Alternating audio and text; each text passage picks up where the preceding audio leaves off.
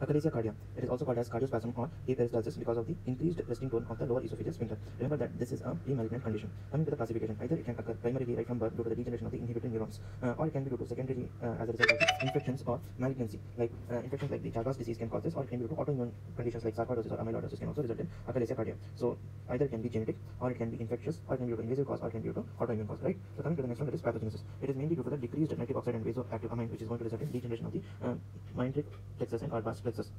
Coming to the signs, the three most important signs you have to remember here is the presence of regurgitation, dysphagia, and weight loss. And remember this that since there is a cardiospasm taking place here, therefore the person will not have any heartburn.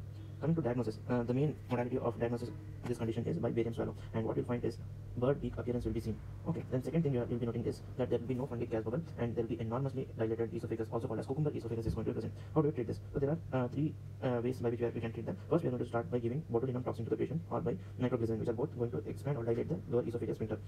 If this fails, then we are going to try some non-invasive methods like Plummer's pneumatic dilatation or Nagus hydrostatic balloon dilatation can be done. But even if that fails, then we are going to go with modified Heller's cardiomyotomy. Remember, it is modified Heller's cardiomyotomy, and post-surgery the person has to be continued with PPIs. Then finally, complications that can give rise to is carcinoma of esophagus, because this is a pre-malignant disease, and if it's left like that only, it can progress to carcinoma.